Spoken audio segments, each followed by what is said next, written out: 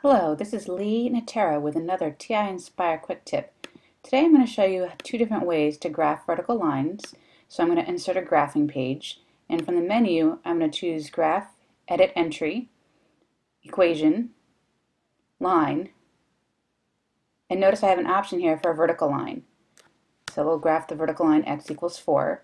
Another way to do this would be to right click, I'm going to click on the screen here and add a text box. Let's do x, let's do x greater than 3.